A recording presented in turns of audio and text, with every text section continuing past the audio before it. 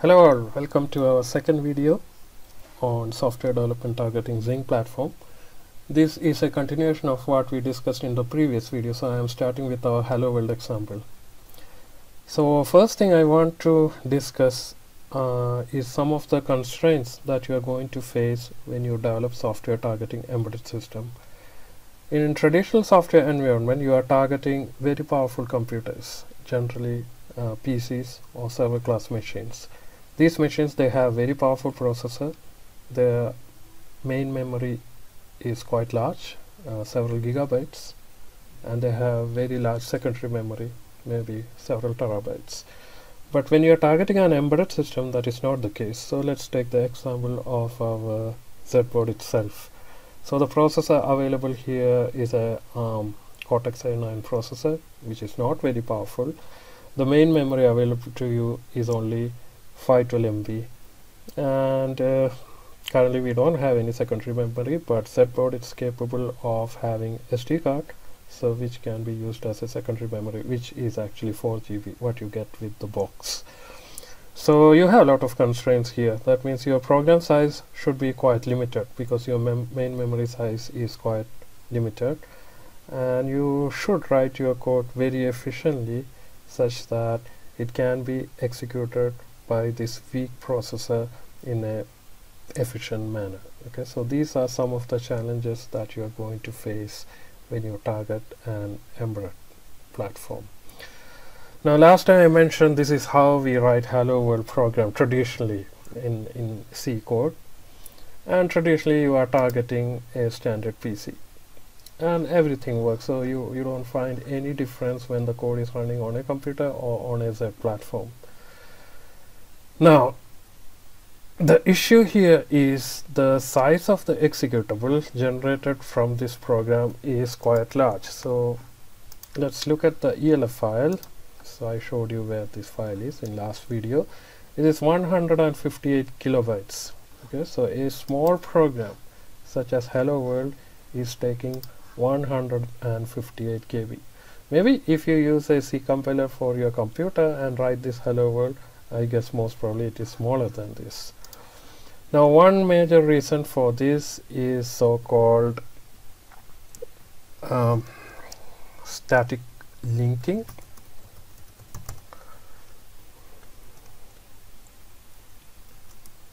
And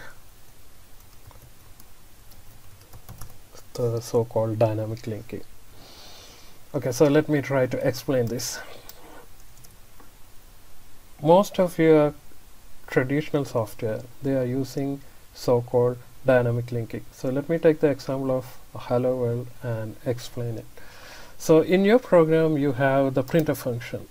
Okay, now the code for printf is not written by you, and you are told if you are using printf, just use this header file and magically everything happens.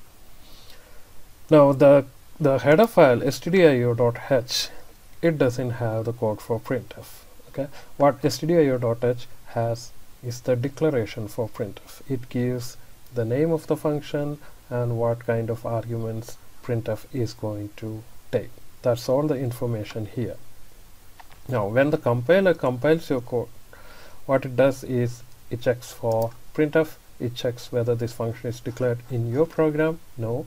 Then he will check whether it is declared in stdio.h. Yes. So your program gets compiled. No compilation errors are generated. Now, after compilation comes the linking stage. It is during linking that the code for printf gets linked with your code. Okay, so there is a .o file generated after compilation, the object code for your program. That .o object file will be linked with the code for printf, which is already compiled and stored somewhere in your computer with your object code, and you get the final executable. Now, this linking process can happen in two ways. In the first way, okay, as I mentioned, there's a .o file for your code, there's a .o file for printf already somewhere. These two gets compiled by the linker and you get a single executable .exe or .elf or .bin file. and this is what we call as a static linking.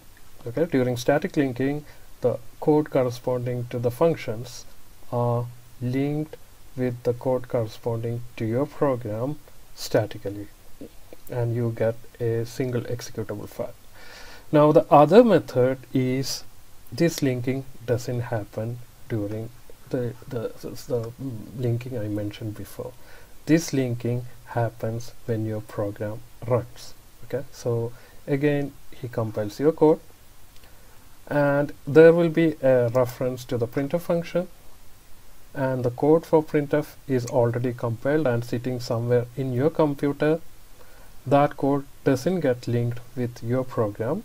Okay, so the code for printf is sitting separately, your code is sitting separately, and when the program executes, when the program runs and the processor has to execute the function code corresponding to printf, that already compiled code for printf gets executed.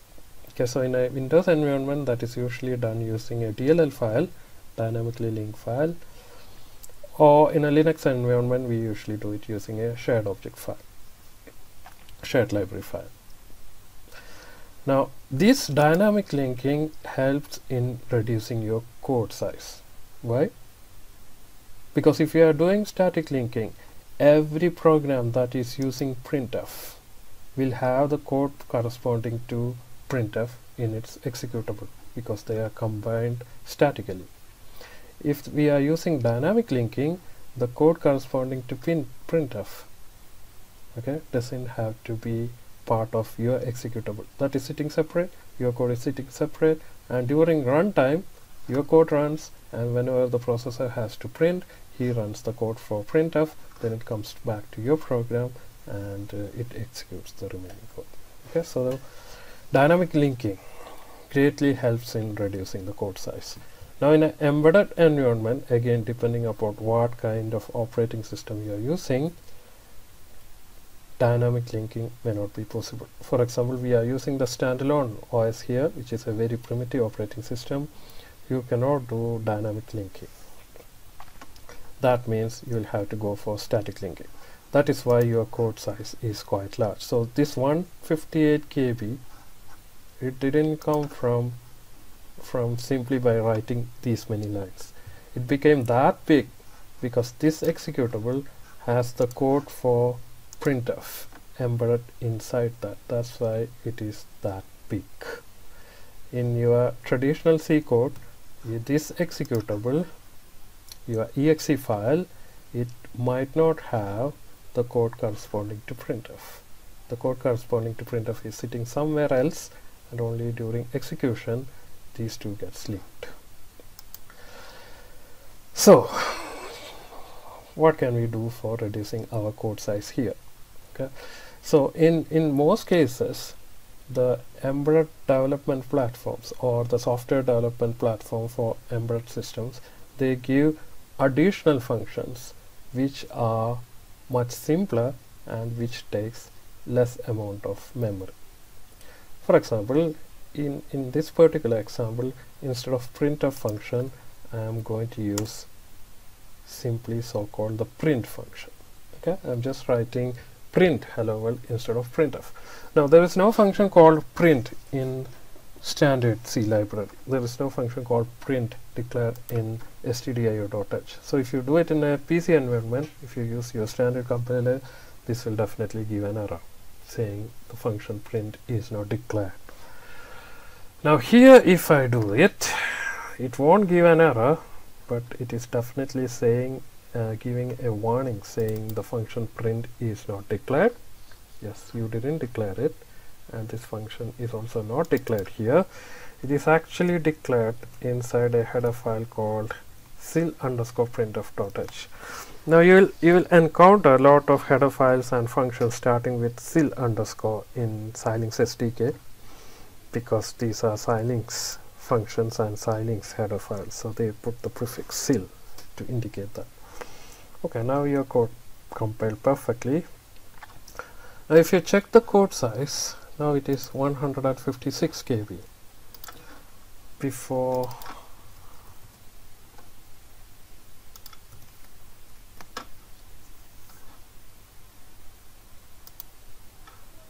it was 158 KB. So you're basically saving 2 kilobytes actually. But remember, you're saying 2 kilobytes for one print statement. Okay, so your program may be having several tens of hundreds of print statements. So you will be saving quite a lot of memory if you use print statement instead of printf statement. Now, of course, there are certain restrictions. You can use print statement only for printing constant strings. If you want to print, say, a variable, an integer variable like this, the syntax is perfectly fine for printf, but it doesn't work with print. Okay, so print can take only constant strings. This is giving a syntax that is saying too many arguments. Print can take a single argument, which is a constant string. Now for printing variables, we have another function called sil underscore printf. This function is also declared in the same header file. So keep the header file here and write it like that. And it compiles, and if I run the code,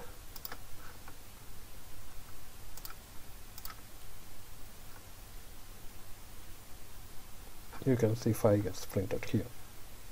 Okay, what is the code size here? Let's check it. It's 157 KB. Now instead of using sil printf, if I were using printf,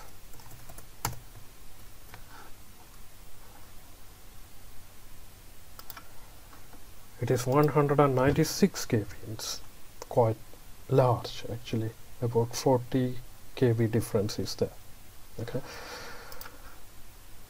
so there are benefits, of course, for using sil printf instead of simply printf. Now the limitation of sil printf is it can print integer, it can print characters, it can print strings, but it cannot print floating point number. So if you have a statement like this for printing floating point number,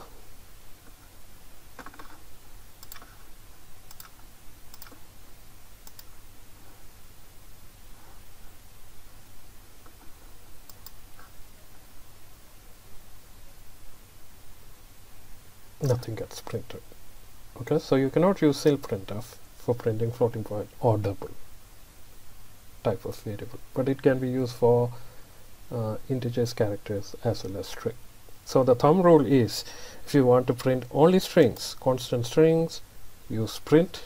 If you want to print anything except floating points or double variable, use sil printf.